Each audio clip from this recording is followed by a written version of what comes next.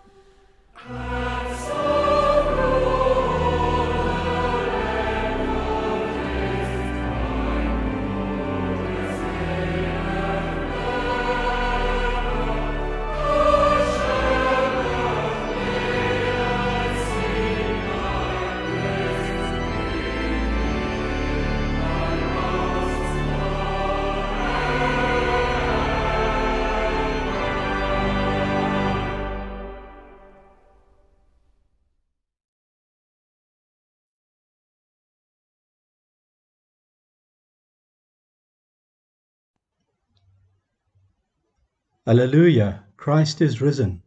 He is risen indeed. Alleluia. The Lord be with you. Praise the Lord. Praise him, you servants of the Lord. Blessed be God, Father, Son, and Holy Spirit. Blessed be his name, now and forever. Glory to God in the highest, and peace to his people on earth. Lord God, heavenly King, Almighty God and Father, we worship you, we give you thanks, we praise you for your glory. Lord Jesus Christ, only Son of the Father, Lord God, Lamb of God, you take away the sin of the world. Have mercy on us. You are seated at the right hand of the Father. Receive our prayer. For you alone are the Holy One. You alone are the Lord. You alone are the Most High, Jesus Christ, with the Holy Spirit, in the glory of God the Father. Amen. Let us pray. Almighty God, to whom all hearts are open, all desires known, and from whom no secrets are hid, cleanse the thoughts of our hearts by the inspiration of your Holy Spirit, that we may perfectly love you and worthily magnify your holy name, through Christ our Lord. Lord, have mercy. Christ, have mercy. Lord, have mercy.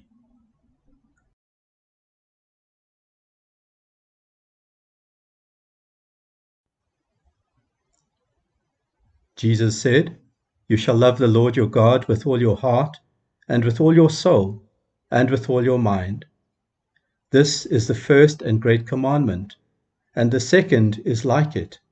You shall love your neighbor as yourself. On these two commandments depend all the law and the prophets. So let us confess our sins, firmly resolved to keep God's commandments and to live in love and peace with our neighbor.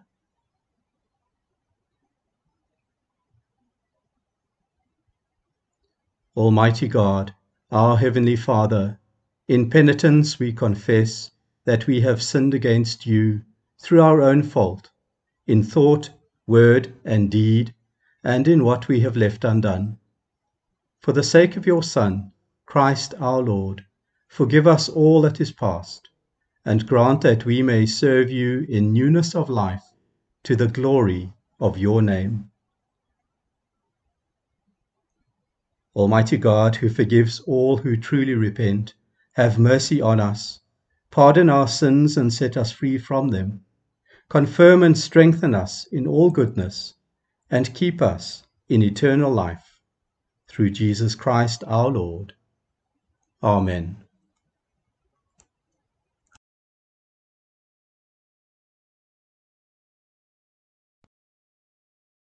The Collect for the fourth Sunday of Easter.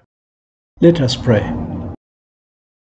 Good Shepherd, you reveal your love for all and call them by name. Grant that all who hear your voice may follow where you lead, for you live and reign in the unity of the Blessed Trinity, one God, forever and ever. Amen.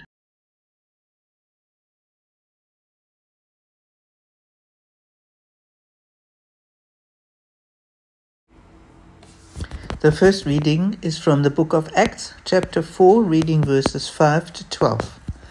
The next day the rulers, elders, and teachers of the law met in Jerusalem. Annas the high priest was there, and so were Caiaphas, John, Alexander, and the other men of the high priest's family. They had Peter and John brought before them and began to question them. By what power or what name did you do this? Then Peter, filled with the Holy Spirit, said to them, Rulers and elders of the people, if we are being called to account today for an act of kindness shown to a cripple and are asked how he was healed, then know this, you and everyone else in Israel. It is by the name of Jesus Christ of Nazareth, whom you crucified, but whom God raised from the dead, that this man stands before you completely healed. He is the stone you builders rejected, which has become the capstone. Salvation is found in no one else, for there is no other name under heaven given to men by which we must be saved. Hear the word of the Lord.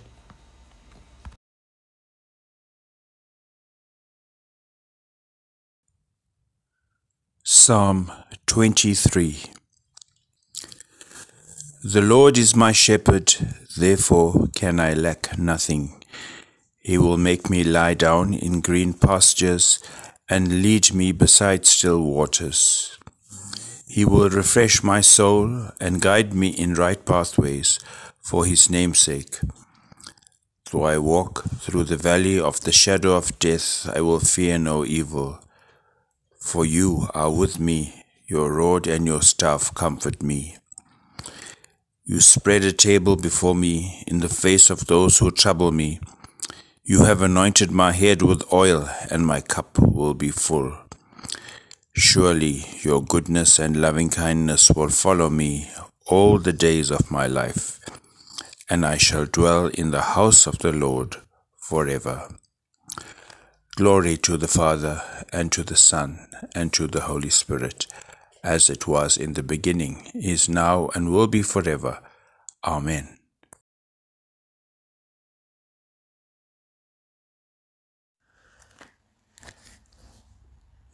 This morning's second reading is taken from 1 John chapter 3, reading verses 16 to 24. For everything in the world, the cravings of sinful man, the lust of his eyes, and the boasting of what he has and does, comes not from the Father, but from the world. The world and its desires pass away, but the man who does the will of God lives forever. Dear children, this is the last hour. As you have heard that the Antichrist is coming, even now many Antichrists have come. This is how we know it is the last hour. They went out from us, but they did not really belong to us. For if they had belonged to us, they would have remained with us. But their going showed that none of them belonged to us. But you have an anointing from the Holy One, and all of you know the truth.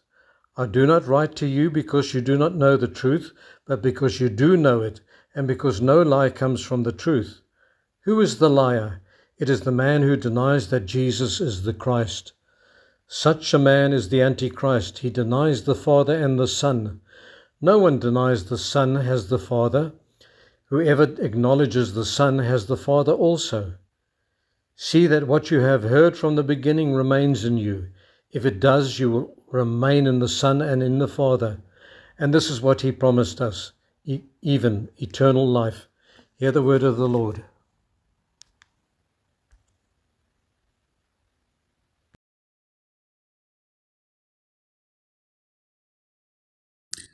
The good news is proclaimed in the 10th chapter of St. John, beginning at the 11th verse.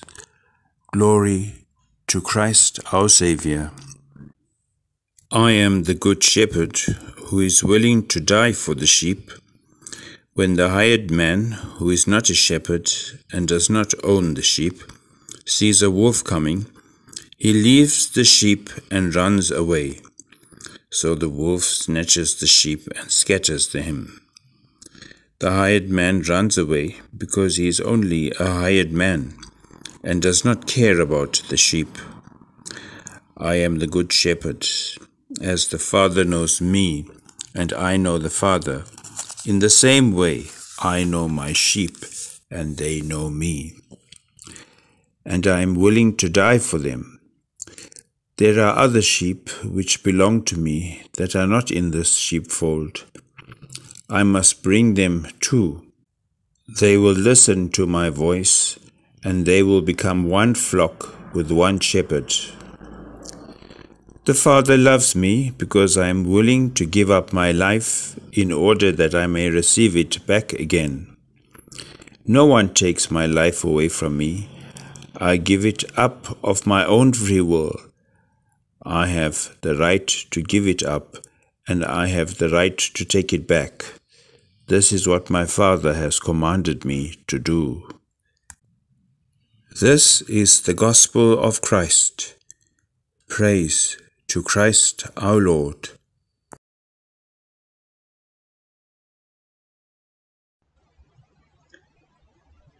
It's quite a challenge to preach on this fourth Sunday of Easter without talking about sheep and shepherds. They are featured prominently in today's readings, as they are every year on this particular Sunday, which has become known as Good Shepherd Sunday. The image of God as our shepherd and Jesus as our good shepherd is such a familiar one, but I have to wonder to myself, is it still of help to us? It seems to be rather old and old-fashioned. In biblical times, everyone knew what a shepherd was. It would have been a very familiar and helpful metaphor. David would certainly understand what he was writing about when he wrote the psalm, because of course he was a shepherd. But is this image of the shepherd and the sheep still relevant to us? Well, I think it is. Somehow this image continues to speak to us as people of faith. Psalm 23 is still one of our most beloved psalms and passages in Scripture. Jesus, as the Good Shepherd, is still one of the most familiar ways of thinking of him and of picturing him. The image that I get from these readings is one of abundance. If you think about it, we talk about Good Shepherd, we talk about green pastures, streams of water, a laid table, no fear, being protected, goodness and loving kindness abounding. So with that in mind, I want to ask the following questions. I ask them of myself and of all of us. Does my life matter? Does your life matter? Do we make a difference? And if so, how? I suspect that we all struggle with these questions, or questions very much like them. I'm pretty sure that at some level they're always with us. We want to be able to say yes for ourselves. I think that is part of the reason for our busyness. We're trying to show that our lives matter and that we make a difference. We are in some way seeking fulfillment. It's often the unstated, maybe even the unknown reason why, especially when we are young and developing in our careers, we work so hard. We've got to prove ourselves. We've got to acquire, we've got to achieve, because we want to make sure that people know, and more importantly, that we know that our life matters and makes a difference. We've probably all had times when we look back on our life, maybe when our kids move out or when we retire, and we ask ourselves what we've done with our lives and whether we've made a difference in this world. Quite often when you visit people in hospitals or frail care, you hear people saying, I'm just ready to go. I don't want to be here. I don't understand what God is doing. Why am I still hanging around? I can't help but wonder if these questions are really asking whether our lives matter and what difference we make to others. Perhaps people are asking the question, are they of value? Regardless of when or how these questions come up, I think they are grounded in a deep longing and a desire for abundance in our life. We want to be an abundant people. We want to live an abundant life. Today's gospel begins with verse 11, but I want to begin with verse 10, in which Jesus says, I have come that they may have life and have it more abundantly.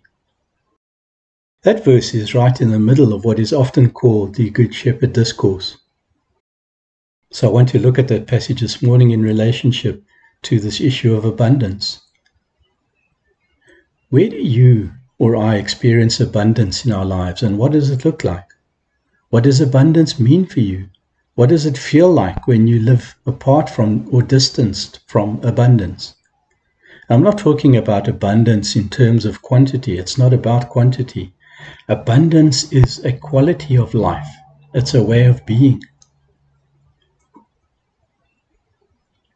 We can all tell stories of times in our life when there was something we wanted and we worked really hard, or we waited a long time for, and we finally got that thing we wanted.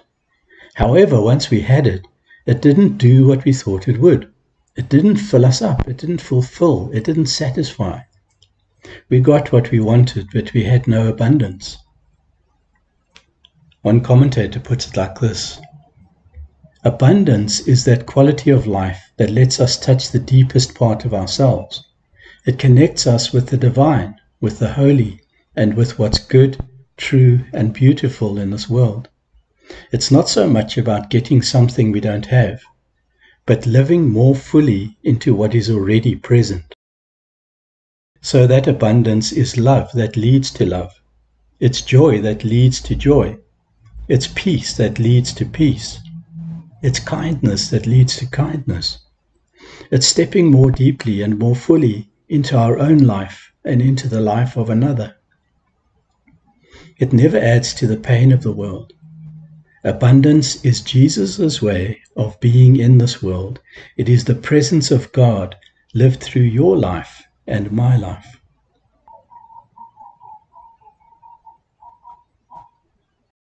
When you hear about the Good Shepherd, who do you think of?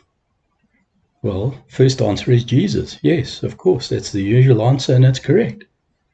We don't dispute that. But could it be something more than simply Jesus? Could it be you or I that are the Good Shepherd? Who have been the Good Shepherds in our lives? Think about what Psalm 23 says about the shepherd. What does the shepherd do?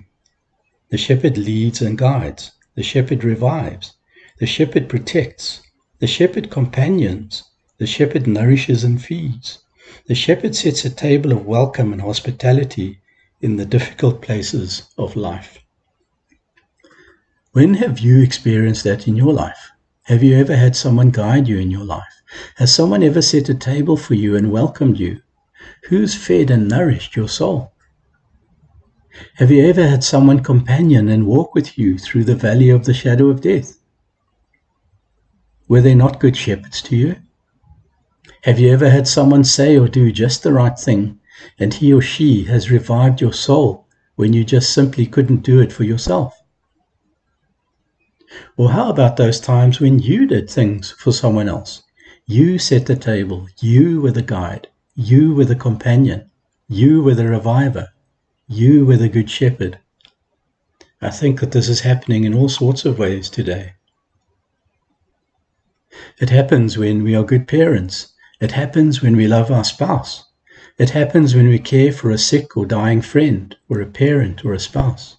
It happens when someone shows up and says, "Can I talk to you about my life? I want to tell you what's going on." And they ask us to be their shepherd.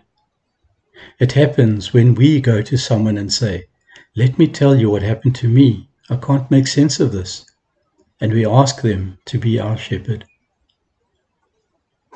See, here's the thing. The shepherd, regardless of who it is always leading to abundance. The shepherd is always leading to the green pastures, to the still waters, to the table that is set and the cup that is overflowing. It's always about getting to that place of abundance. But it's not as if abundance wasn't already there. It's always been here, right before us. Sometimes we just need someone to help us to find it, to point to it, to show us that it is already here, and to remind us of what really matters most.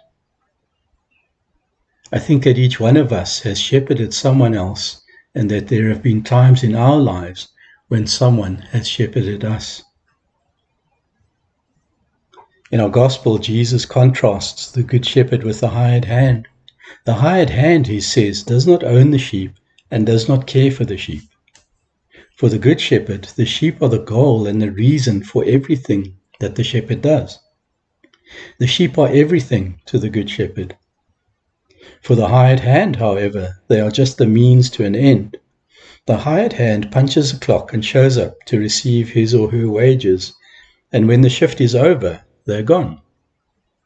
If it gets too difficult or too scary or too risky, or there are too many wolves around, the hired hand takes off and runs away.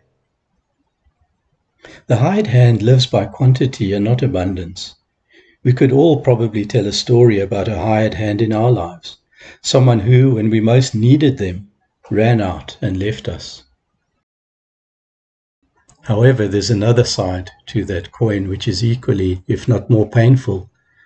It asks of us to look at our life and the times that we were the hired hand to someone else, times when we were needed and we ran out on them. So the question I think this morning is, what do you see when you look at your life? Where is the abundance? What matters about you in your life?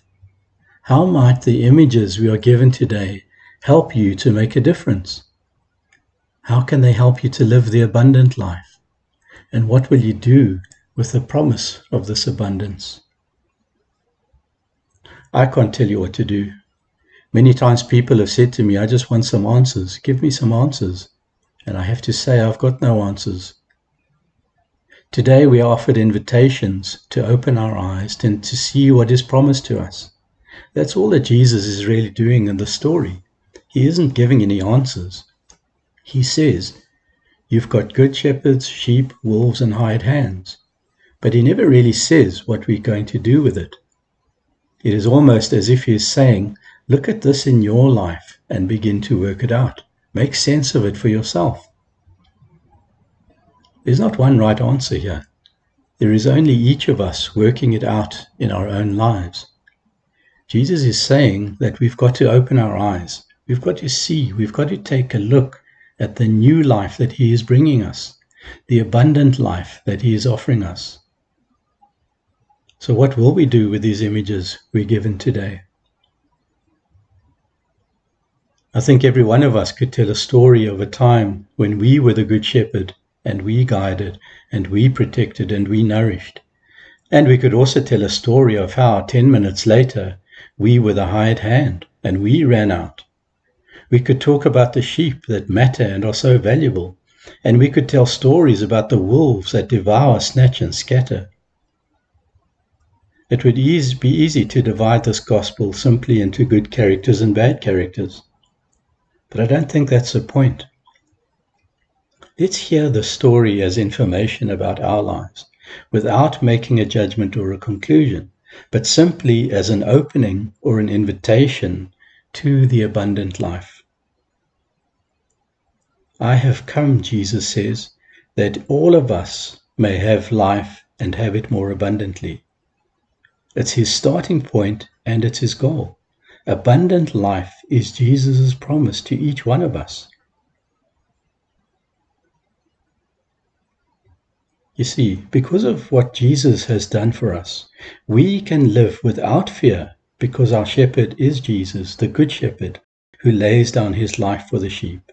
He dies to give us new and abundant life. Amen.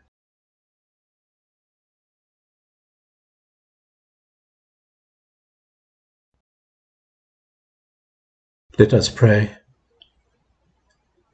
Almighty God, our Heavenly Father, you have taught us to pray and to give thanks for all your people. Receive our prayers for the universal church, that it may know the power of your Spirit, and that all your children may agree in the truth of your holy word and live in unity and godly love. We pray for your servant Daniel, our bishop, together with Tabo, our metropolitan, and for all other ministers of your word and sacraments, that by their life and teaching your glory may be revealed and all nations drawn to you. Guide and prosper, we pray, those who strive for the spread of your gospel, and enlighten with your Spirit all places of work, learning, and healing. We pray for those who have authority and responsibility among the nations, that ruling with wisdom and justice, they may promote peace and well-being in the world. To this parish, and to all your people in their different callings, give your heavenly grace, that we may hear your holy word with reverent and obedient hearts, and serve you truly all the days of our life. In your compassion, Father, comfort and heal those who are in trouble, sorrow, need, or sickness.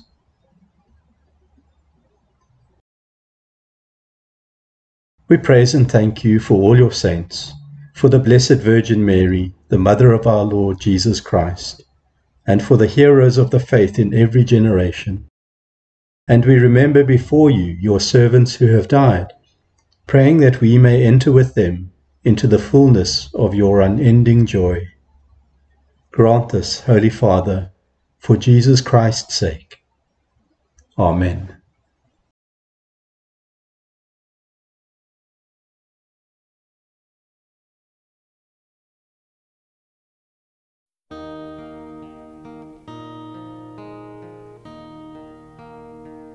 The Lord's my shepherd, I'll not want. He makes me lie in pastures green. He leads me by the still, still waters. His goodness restores my soul. And I will trust in you, and I trust in you alone, for your endless mercy follows me. Your goodness will lead me home. He guides my ways in righteousness, and He anoints my head with oil, and my cup it overflows with joy. I feast on His pure delights, and I will trust in you alone, and I will trust in you alone, for your endless mercy follows me. Your goodness will lead me home. And though I walk the darkest path, I will not fear the evil one, for you are with me, and your rod and staff are the comfort I need to know. And I will trust in you alone, and I will trust in you alone, for your endless mercy follows me.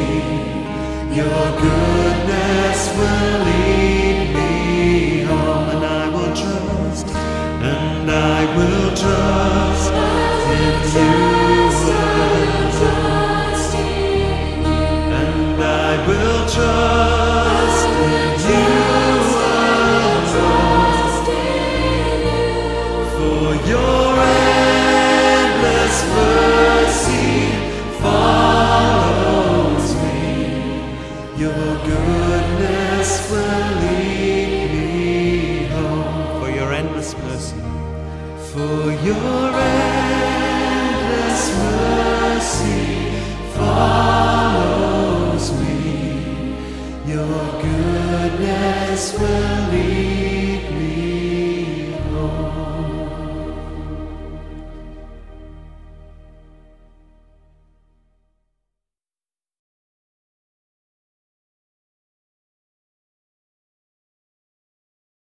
We come now to the celebration of the sacrament of the Holy Eucharist.